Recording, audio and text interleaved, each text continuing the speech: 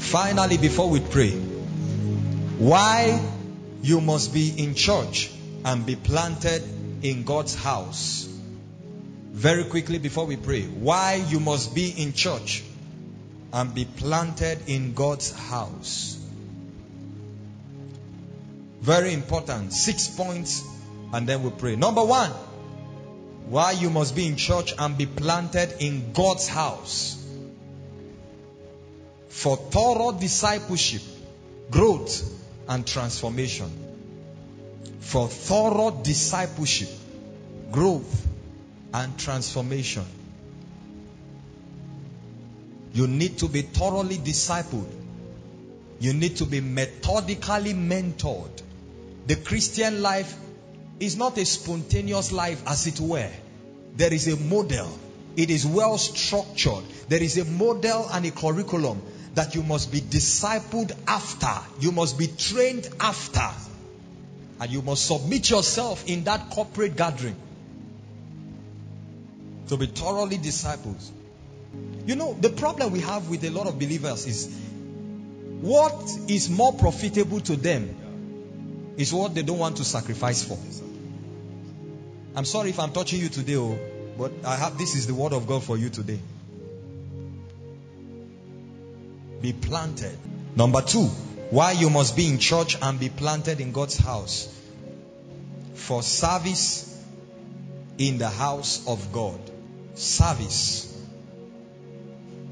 For the purpose of service in the house of God.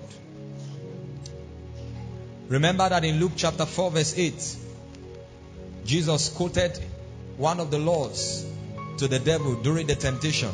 He said, you shall worship the Lord your God only, and him only you shall serve.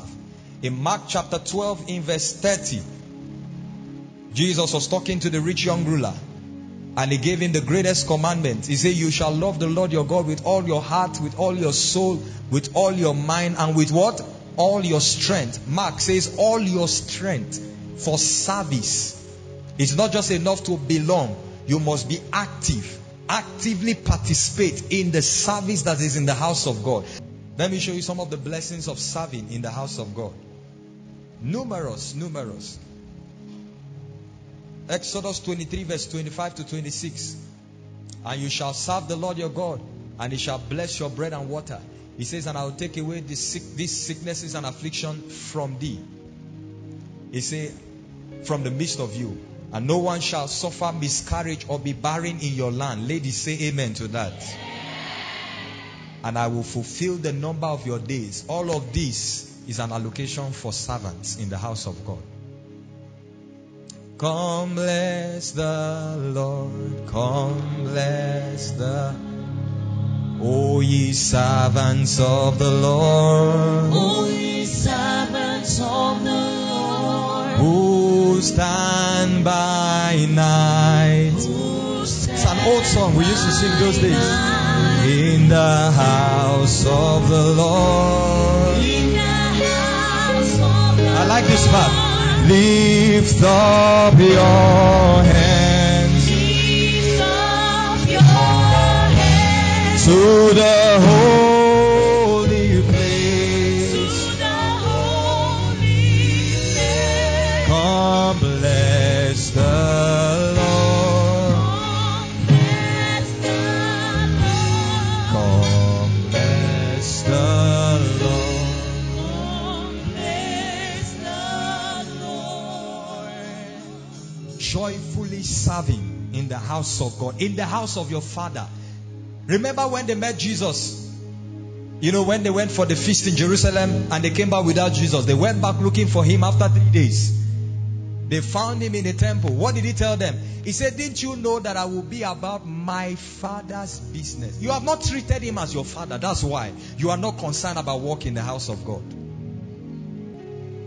Why you must be in church and be planted in God's house. Number 3, for personal accountability and submission to God's order. For personal accountability. Do you know that your salvation needs to be accountable to someone? Your life as a believer, you need to be accountable to an authority. You can't just stay alone and decide to be Lord over your life, just you and God. I'll make room for two. Just you and I, Jesus. No. You need a system in the church that you can be held accountable to. Many believers are afraid of accountability. That's why they don't want to be part of a church. You don't want anybody to watch your life. You want to still do the things that you used to do. Once in 2 weeks, you still go to the club and take one bottle and come back. Or as an elder in church, you still go and play pool. You know pool? You know pool? You don't know pool? What do they call it? Cha-cha? I don't know. Gambling. Let me not say anything about gambling. No, I choose to say nothing about it. Many believers don't want to be, but you need that, and that is what keeps your life in check. One of the real ways to maintain a lifestyle of holiness and righteousness in this corrupt and wicked world is when you are accountable to a body, accountable to an individual, an authority system. Number 5, for the experience of corporate fellowship with the brethren.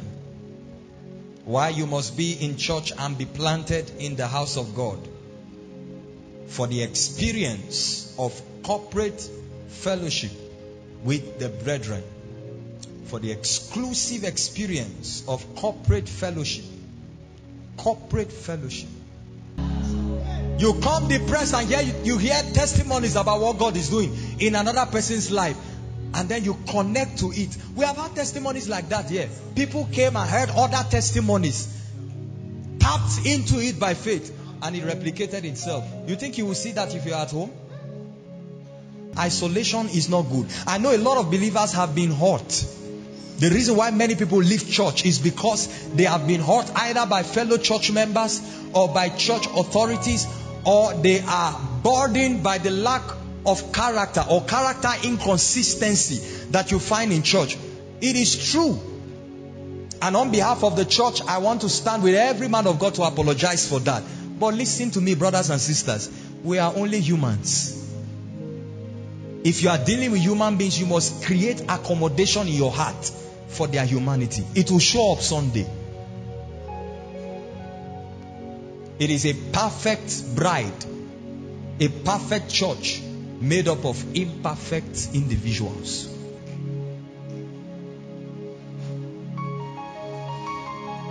So I pray that God is going to heal the heart of somebody's heart today, and you will go back to church. For spiritual protection and preservation of personal destiny. Why you must be in church and be planted in God's house. Final point, for spiritual protection and preservation of personal destiny. Do you know that your life is preserved in the fold? What did God tell Abraham? He said, if I find 50 people in Sodom, I will spare them. Down to 10. At least there should be more than one.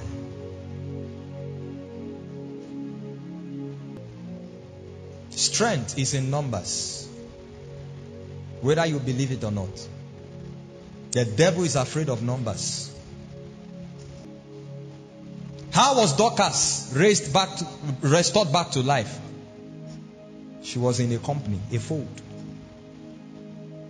The disciples sent. Imagine if Dorcas was alone. She had died there. Her family people will come and bury her. The Bible says when she died, the disciples washed her and they sent for Peter. They say, come, that thing you used to do there, come and do it here. And as soon as Peter entered, they started showing him all the clothes that she had made. All her charitable deeds, which is very important to do in the body of Christ. In fact, the Bible says, do good to all men, especially to those who are of the household of faith. So as we close now, we are leaving. You drove your car alone and came. Thank God. Are you going to drive back alone like that? Is there no space for 2-3 believers? You say, Apostle, we are living in the last days, or we are living in a wicked world.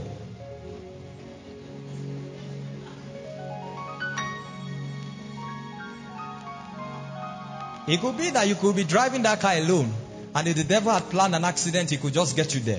But not when there are 3, 4, 5 believers in that car with a corporate anointing. No.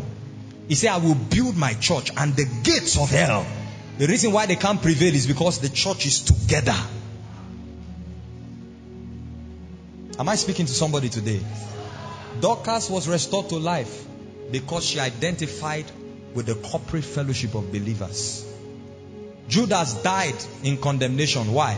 He isolated himself. He left the table. Your preservation and the protection of your destiny is when you identify with the fold of believers. In this season and time, God is restoring the place of corporate fellowship.